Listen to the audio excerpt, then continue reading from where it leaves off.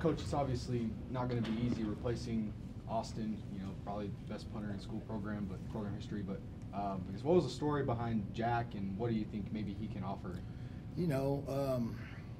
Kind of throughout the year, we just kind of started looking at exactly what we were going to lose, and then you start looking at who's out there, obviously. Didn't think there was any high school kids. It's hard to be a punter in college football early. And, Austin kind of went through that same thing his first year. So I think that's kind of when I kind of flipped and said, let's go get a portal kid. And, Jack was, we evaluated him versus a bunch of guys. He's a rugby guy, so it's a little different for me just from the protection standpoint and what he can do. But he's also been a traditional guy. So that was kind of the thing, really, when you looked at it, his expectation's still the same. I mean, he's got to do what, Austin did for us. Will it be the same? Not right now, but I think he's got a really strong leg. He's really receptive to what we're doing. And, I think he's going to be really good, and then we got to find that next guy, who's going to come in and at least be a backup. If not, we got Barron, who's an athlete that can punt as well. So don't put it behind us, just throwing him back there and let him do some stuff. You talked about him being a rugby punter, an adjustment for you. How much extra time have you spent this off season? Yeah, we spent. It's more so Jack learning to do our system, and then probably me developing our system into Jack, if that makes sense. Because he does. From a traditional punter standpoint, he can hit the ball. He's just inconsistent. Which a lot of guys that are really good rugby punters that want to play in the NFL, and this happened, they kind of go through the same transition. So Jack's kind of going through that right now. So yeah, this offseason we just kind of dove into some things in our scheme because we did it a little bit with Austin. Austin rugby punted also. So we've done it. It's just to the scale of, do I want him to do it all the time? Not really, because of how we cover punts. Hey, Coach, two-part question about the running back room. What does it mean to that room and to the offense overall for Taj to return? And then also, can you break down the depth behind him in that room?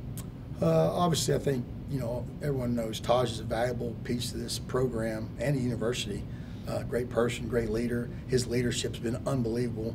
Even, now that he come back another year, that's helped us the most. So you know what you got in Taj, and then everybody else, Cameron Valdez had some big runs last year. He played some, he spelled Taj. He's going to have to spell him a lot more. We can't, put Taj through what he did last year. So we got to get some of those other guys. But as far as, there's not, we're moving guys in and out between Cam. Valdez has been here and he's done it. And then, Anquan Willis, Cam Dickey, and Bryson Donnell, those guys are all, we're seeing who that next guy is, because you got to have 3 running backs and realistically sometimes 4, because those guys got to help you on special teams as well. So we're just trying to get those guys all caught up to speed. We know what we got with Taj.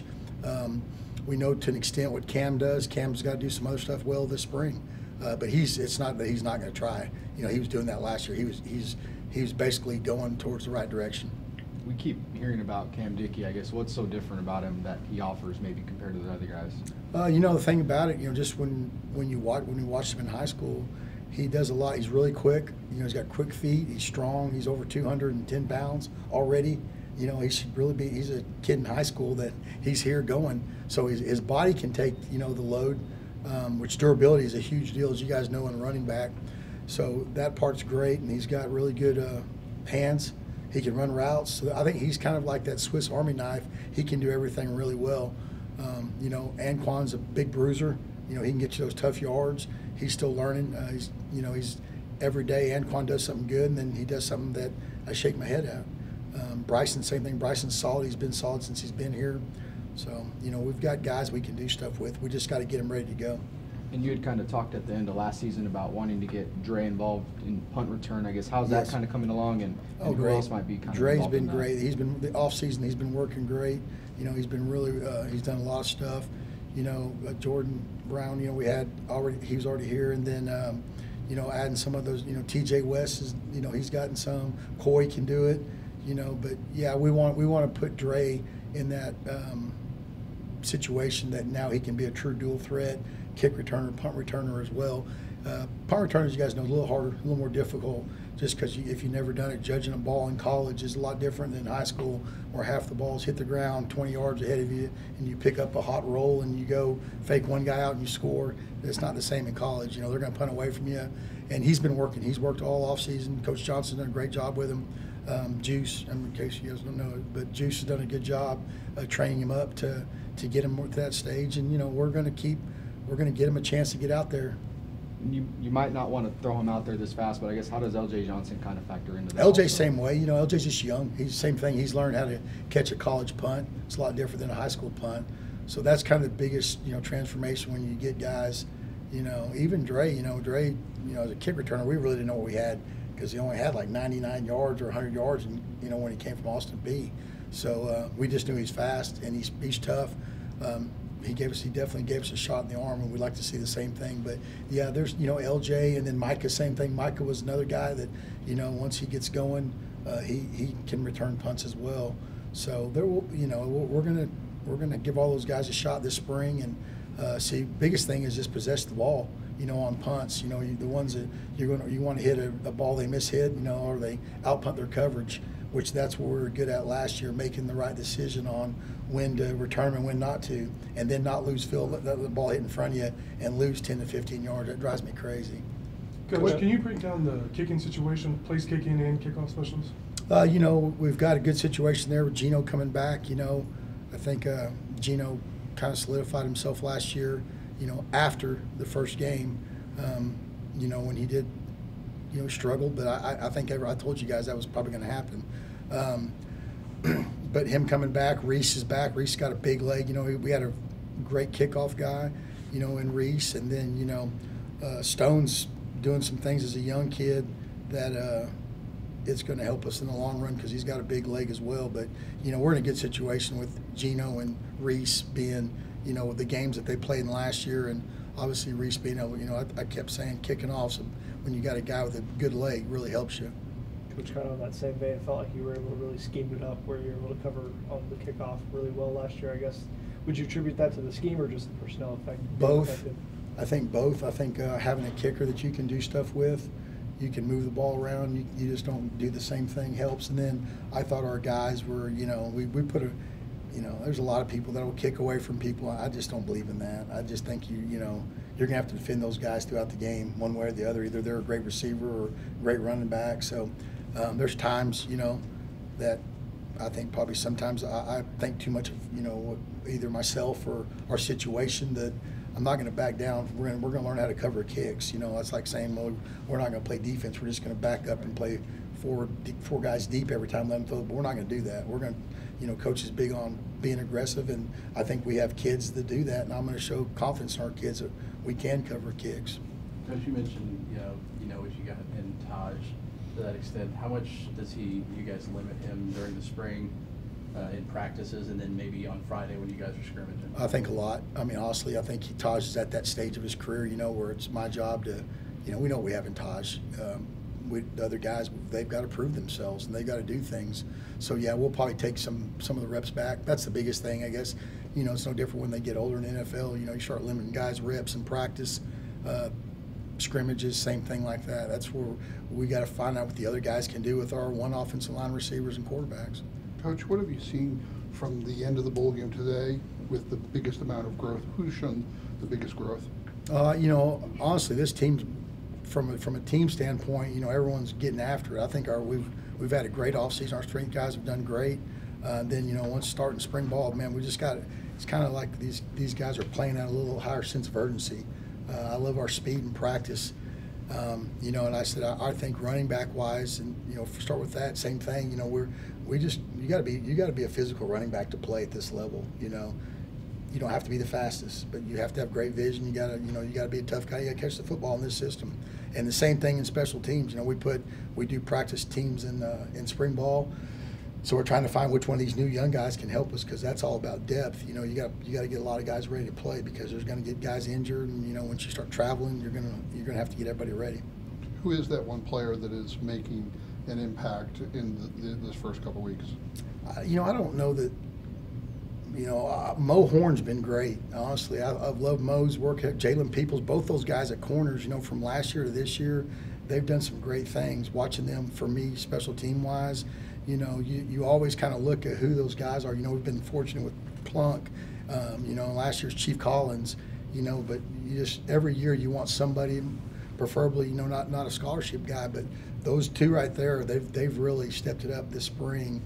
From my standpoint, just helping, special teams wise, making us better, and so I hope those guys continue. What's your expectations of the running game this year? Now adding, a stronger offensive line. I think the offensive line, obviously, that we've got, those guys are really doing a great job. This spring they're pretty physical coming off the ball.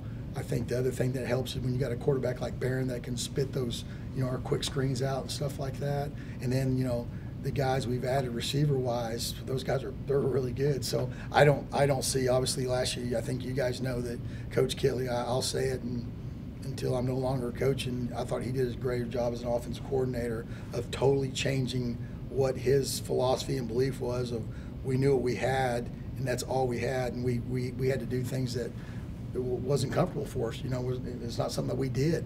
And I thought he did a great job, honestly, of saying, hey, we're going to run the ball. Well, at Texas Tech, when you're running the ball like that's never happened. We're doing it, 35, 55 times a game, and with really, two guys, so really one with Taj. So that's, I think, we're going back to being able to spread people out, especially with Mason Thorpe. You have a tight end and a weapon like that. John Carlo's another great addition. He's another one that, that's going to really help us. But, you get back to spreading the field up. It's going to make Taj's runs and Cam or other running backs, their runs a lot easier when you're not having to load the box and beat guys and run over guys. That's the thing I think that with our offensive line right now and the new additions at receiver and tight end have helped us. Coach, going back to Cameron Valdez, do you feel like that conversation about splitting reps went into this decision for him to take his name out of the transfer portal? Cam, honestly, Cam knew that going into it. What his role is going to be when Todd stayed. I think he realized, I just told him, I said, hey, you go out and see what's out there for you. We want you here. We did. We didn't want Cam to leave. We want him here. But at the end of the day, it's the new world we live in, the portal thing. We got a great thing going here. I think our players know that. And I think that kudos to Cam to going, I'm not going to get the same thing I've got somewhere else. So I think that was really it. At the end of the day, he knew that he'd come back, but we want to get him the ball because if you go back and look at every game, he had an explosive run, So we just we gotta have him do it all the time. And then a couple more. And then going back to the offensive line, how has your relationship with Clay McGuire been since he's gotten here? Oh, he's awesome. Clay's a good football. He's coached a lot of football. And then I always think it's important when you're at a school, when you've got coaches, like Coach Kitley that was here, Jay Sean, guys that have played here. He played here, he coached here. He's got a vested interest in this place. So, I don't think it's anything different, than most guys that he loves his school. He loves Texas Tech. He loves Lubbock. So he's going to do whatever he can to make it work for us. But yeah, you got to be in sync with running backs and offensive line because especially protection wise. So that's kind of been the thing that we've tried to get our guys doing a better job with this spring. All right, thanks, KT. Thanks, Thanks, guys. Y'all be good. Yes, sir. Coach, I guess you got quite a bit of turnover in your room this year. I guess what kind of presence is it to have CJ Baskerville back for this one season? CJ is big because of his, he's played a lot. He's a good leader off the field. He knows the defense and stuff like that. So having him back is huge. I guess heard a little bit about Cromwell, what he's been able to do since he got here, and Mo Horn. It sounded like he had a pretty good offseason as well. I guess some of those younger corners that you're looking to have them step up in some playing time this year. I guess how have they looked and what have you seen? Corner-wise, the four names that stand out is Mo Horn, Braden Lux, obviously, Jalen Peoples, and then Devin Cromwell. Yeah, so those four. So far it's been, they're going hard. So smart players are physical. They're still learning, but I always think this: in order for you to have a good defense, your corners have to tackle. And those four guys, I think, aren't afraid to stick their head up in there, you know, and make plays. You got Mike Dingle in your room. I guess how's he been since he moved to Star? And I guess what's the change there for him? He's still learning. You know, he's a guy that's athletic. He's fast, so that speed, you know, is big for us. But he's just getting started. So, you know, he still has a ways to go, but he's getting it. You know, Coach slowly but surely. Sorry. Are you good? Coach McGuire mentioned last week about the competition of free safety. Can you break that down from your perspective? The free safety position right now is Chapman Lewis and Jordan Sanford. You know, so those two, once again, those two guys played a lot last year as true freshmen. You know, they're both athletic. They both can fly around. They both played a lot once again, so they're still learning. But but they're making plays. You know, I think our two deep might be pretty good this season if everybody stays healthy. Good two deep. What about boundary? Boundary safety has been C.J. Baskerville, Marcus Marone Edwards, and Javion Wilcox, who plays field safety as well. You know, so he can do them both. That's been a great competition as well. Our main thing we wanted to do is we just wanted guys to feel like the guy behind me can be just as good, if not better. So when you build that two deep and you know the guy behind me is pretty good, that guy to start now is going to go, you know, a lot harder. So we're trying to get that good two deep once again. I guess what stood out about Wilcox in that role, pushing those guys, because it feels like he was a pretty highly regarded kid. Yeah, but didn't get a really right. big chance to play last year. TCU. He, you know, he's a student of the game. He comes in all the time and watches film. Before we even started out on the field, he was in the meeting room, you know, asking questions. Right when I was on the road recruiting, I would get, you know, all kind of questions from him. So he's just, you know, your old school, I'm going to study film, you know, loves the game, wants to play, you know, so he just kind of fits what we want. With Chapman and Jordan at the safety spot, I guess, what do you want to see from either of those guys kind of make themselves stand out from each other?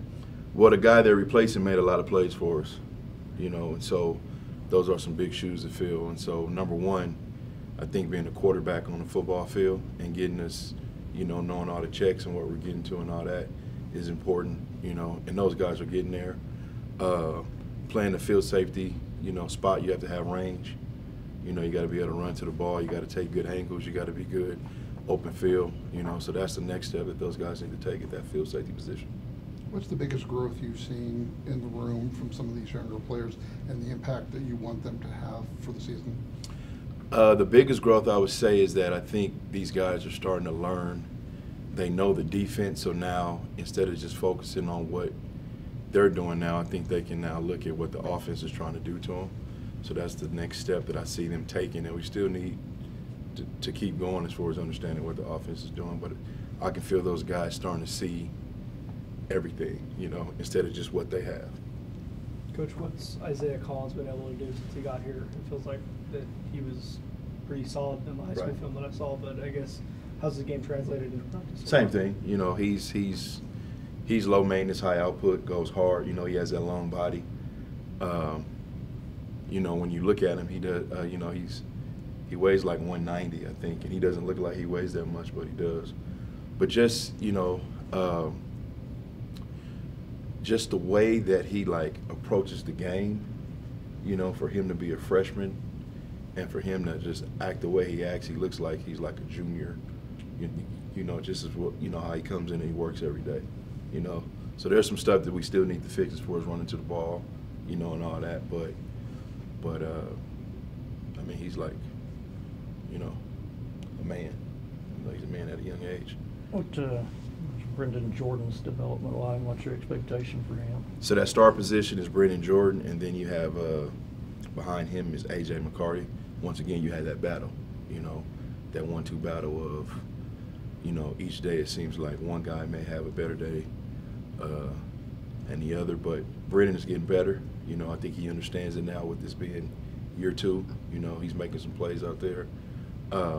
You know, and once again, when you go from your first spring here, you know, and this is your first time hearing stuff, and now year 2, now you know what's being called. You can transition now from actually thinking to just playing. And you know, whenever you can just play now, you're obviously going to play a lot quicker, faster, and all those things. So. Well, last year when AJ was not playing, was he with scouts or was he actually getting any much reps in your defense? He was with scouts. Yeah. Yeah. Now he started off with us until we heard that he couldn't play for the rest of the season. But he started off with us. But yeah, he was with the scout team for the rest of the year. Once we found out he couldn't play. What led to putting him at star? I mean, I think he played corner at his last school. So I guess what was kind of the process of moving McCarty to star? And AJ, the strength of AJ is he can actually play all five. But we just felt like with the way he moves, he's physical, he can blitz, he just kind of fits that star role. And then once again, to give us a good 2 deep at each spot, he fits that role for us. How does this defense look in comparison to last year's defense? How does this defense look compared? It's too soon to tell. I think you lost a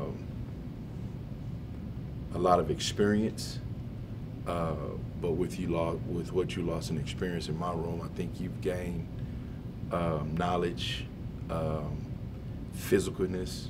I think as a group, as a whole, I think our guys are going to fly around and hit people. So I feel pretty good about that. And just, like I said, just their knowledge of understanding of watching those guys from last year play and sitting back and learning from those guys, and then coming back for another season and watching their mistakes and then learning from their mistakes. I was going to kind of ask sort of a similar question. You lost Malik, Rashad, Tyler Owens, Rabbit as a defensive backs coach. How big a challenge is it to replace that much experience? Well, as a defensive back coach, it's challenging no matter who you have. So, I mean, just get used to it, right? And so, for me, it's all about guys understanding what they're doing, and then playing, hard and fast, and the physicalness. I still go back to looking back at the last 2 seasons. You want your corners to be more physical than what we were, and whether that's getting off blocks, whether that's, for the run game or whatever it may be, So I feel like with this group, I think we have some physical corners. Coach, I know you can't mention specific recruits right now, but just in general, what's it been like recruiting at Texas Tech so far? I love it, I mean, whoever said you can't recruit at Texas Tech don't know what they're talking about, because you can recruit. But it's built off, once again, you got a head coach, that makes it easy for you, right? Because, he's excited, wants to be here. We put a huge emphasis on recruiting, so whenever you have that, right, it's easy to recruit to a place to meet, right? When it's important from the top down, then you obviously have a chance to be pretty good at it. So, for me, right, we look for what we look for as far as our recruits, and then once we identify, what we want and who we want, I think we do a good job as a staff of the whole staff recruiting those kids. So whenever I think you have a player at any position that feels like you got a whole staff that's recruiting you, then you know that you're what? You want to be there, obviously, Time for 1 or 2 more. I was going to say, Rabbit has gotten a whole lot of positive reviews from scouts and whatnot since the end of last season. Since you've coached an NFL defensive backs, what do you feel like Rabbit's future, his potential is, and what has allowed him to be in the position that he's in now? Rabbit future, sky's the limit with Rabbit because, Rabbit's going to do most things right. He's going to spend the extra time watching film. I thought going from his junior year to his senior year, his leadership off the field for the group went to a whole nother level. I think he learned how to talk to his teammates better. I think he learned how to talk to us better as a staff. I think his understanding of the defense and more importantly, his understanding of what the offense was doing improved. And I just think from a recruiting standpoint, and then even the guys that we have coming back, because Rabbit was a model last year. So by him having the success he's having thus far, I think makes it easier for me, for the guys in my room now, to look at what Rabbit did and say, okay, well, Rabbit listened to Coach Yates, listened to Coach McGuire, you know what I mean? He listened to Coach DeRuiter and did what those guys asked him to do, and now look at his success, you know? So he's kind of like the one that I think my room is going to take after with things like the way he was on the field. You know, Rabbit practiced well. You know, he practiced hard. So the way Rabbit plays was also the way that he was, you know, every day. You know, so he flew around to the ball, he made plays. So that makes it easier for me now this year, like I said, because guys that were in that room watched him practice and they said, okay, right, so that's how we have to practice. Is he comparable in any way to Orlando Scandrick, since Scandrick wasn't a real big guy either? Yeah, you know, Scandrick was more of a corner, which Rabbit can't play corner. Speed is about the same. You know, I'd probably say very similar, you know, very similar. Anything else? All right, thanks for Thank you, Thanks, guys. Coach. Thank you. Thanks, I Coach. appreciate it.